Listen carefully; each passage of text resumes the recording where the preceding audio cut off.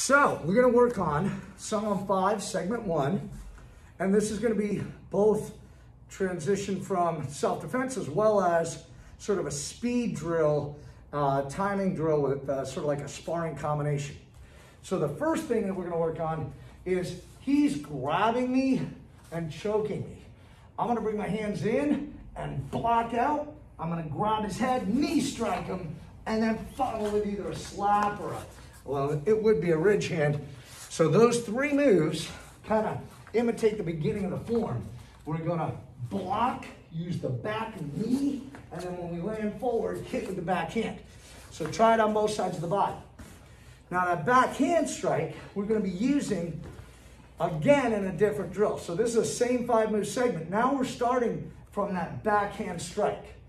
So now holding a pillow or a target, want to work on the speed of the ridge hand. So I'm hitting with the ridge hand, then immediately picking up with that leg round kick, and then the back of the head. The parents are targeting the back of the head.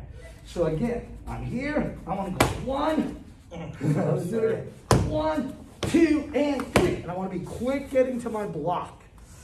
Again, both sides of the body. So if I just finish the other one, it's 1, 2, 3. And I want to make sure that I'm trying to move quickly. That's segment 1. Have fun.